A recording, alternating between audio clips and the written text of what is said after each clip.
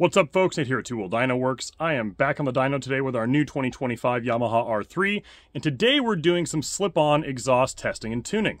I've got on the bike the Grave slip-on for the Yamaha R3, and it looks and sounds fantastic in comparison to the stock muffler. Now, some of you may notice there's a little kind of guard or heat shield missing there at the bottom of that slip-on.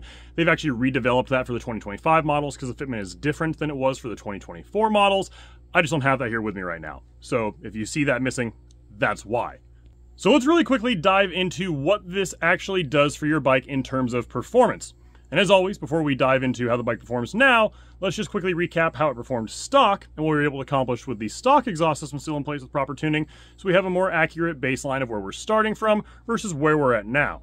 This is how our R3 performed bone stock. 36 horsepower, 19.25 pound-feet of torque to the tire on pump gas. And with our custom tuning in place for the stock exhaust system, there are some very small gains down here through the mid-range, but the big over-rev here that we are able to unlock on these bikes is really the story to tell. There also is a noticeable gain right there at about 11,000 RPM in terms of performance, but it's not a life-changing difference on these bikes with the stock exhaust system still in place.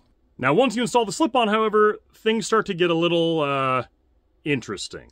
The red line there is still the bike in bone stock configuration. The blue line is with the Grave slip-on installed. And just looking at that graph, you go, oh cool, just a little bit of free horsepower, but it doesn't really change much at all. So it probably won't need any tuning, right? Wrong.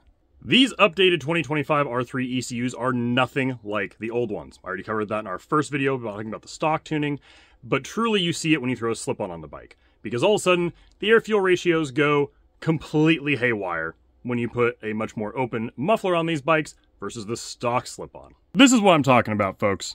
The bottom graph there is the air-fuel chart, and at wide open throttle, right as the bike's coming on to peak torque, it's at 14.7 to 1 air-fuel ratio, which is pretty much exactly 15% too lean.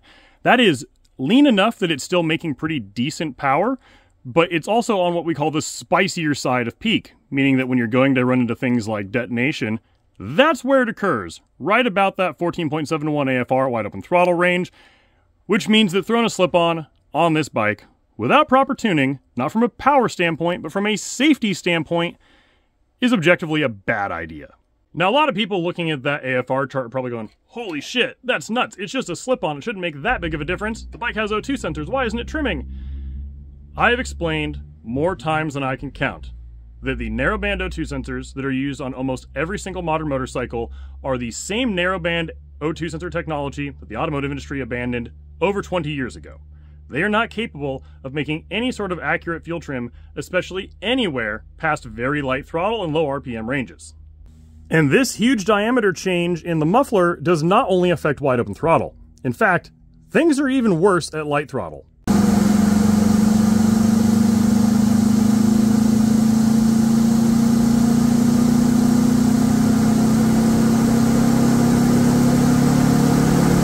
As you can see there in that quick clip I just showed you that I filmed earlier of the bike with just a slip-on installed, the stock mapping in place, at light throttle where the O2 sensors should be trimming the fueling, they're not.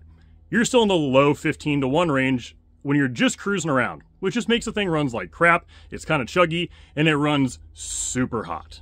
But what's probably even more surprising than all of that to many folks watching this video is once you do get the fueling back down to reality, get the proper ignition timing in place, obviously the big rev extension that we can do on these bikes, you're still not gaining much with just a slip-on exhaust. Yeah, there's some spots here where it was just stupidly lean, where yeah, you're picking up a decent amount of power there. It's only like 1 or 2 horsepower, but on a bike that's only making 37 horsepower, that's actually a very noticeable difference. But at peak, you're talking about a whopping 1 horsepower. It is not a dramatic change. Even when you get the AFRs back to reality, the thing just won't run stupidly hot anymore and run the risk of damaging itself. So even with a slip-on and proper ECU mapping to match, you're not going to gain a ton of performance. But if you just throw the slip-on on there and think that the fueling is going to be safe for that, on how leaned out and restricted these new 2025 R3 ECUs are, you're dead wrong. It will run super lean and super hot, and it will not be a happy running engine.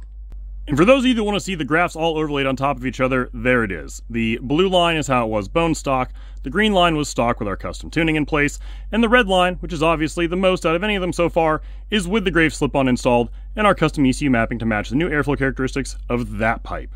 Now, even on the older generation R3s, our personal recommendation was always to go ahead and install a full exhaust system, not just a slip-on. They left a lot of power on the table. So that's exactly what we're going to do next. We're going to go ahead and get a full system installed, go ahead and build our custom ECU mapping for that, and we'll show you the performance differences there, because they are much more substantial when you get the ridiculously restrictive header and catalytic converter assembly out of the way than just putting a slip-on on these bikes. But in the meantime, if you are looking to get your new Yamaha R3 ECU flashed, look no further than twheeldynoworks.com. I can guarantee that you're not going to find higher quality intake and exhaust specific ECU mapping anywhere else on the planet for these new bikes than right here at Two Wheel Dyno Works. And if you have any questions whatsoever about intake mods, exhaust mods, tuning, anything for your new 25 R3, please do not hesitate to email us at support@twheeldynoworks.com. I personally answer any and all tech support questions every single day here at the shop that we are open, and we are truly always happy to help.